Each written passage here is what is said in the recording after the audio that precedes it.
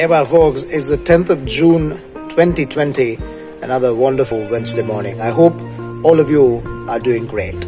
My topic for today is inner peace.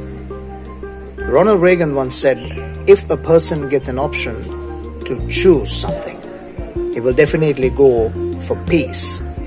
So you might encounter situations where you will lose your inner peace, but try not to get into those arguments or whatever, so on and so forth, and try to get into your inner peace and see how tranquil it is.